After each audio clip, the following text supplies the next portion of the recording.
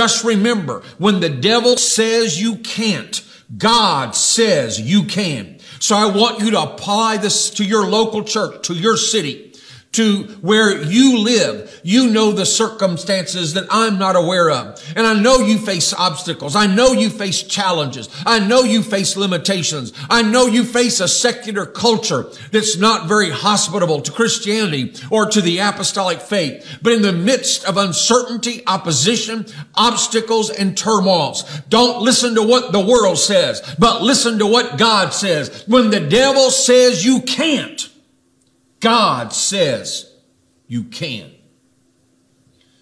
So in our story, Numbers 14, we see the response of the congregation of Israel to the report, the two reports from the 12 spies. Unfortunately, the congregation as a whole believed the negative report. They rebelled against Moses. They threatened to kill the two spies, Joshua and Caleb. They expressed a longing to go back to Egypt. Shockingly, they long for the security of slavery.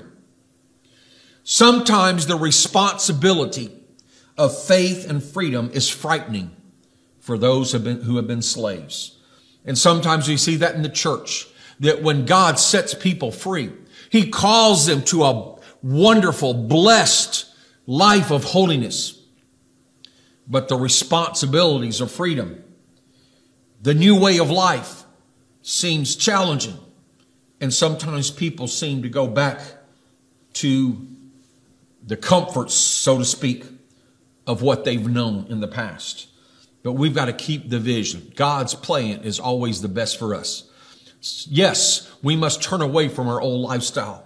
But the good news is God sets us free from addictions and habits, temptations. God sets us free from lifestyles that are contrary to His will. And yes, it can be very disruptive, but whatever God asks us to change, it's always the best for us. God's plan is always the greatest. In our culture, it seems that every sin and every lifestyle is affirmed and celebrated, even those that are diametrically opposed to God's will. It puts the church sometimes in a difficult situation because we've always got to stand for truth. We cannot compromise. Yet we speak the truth, according to Ephesians 4, we speak the truth in love.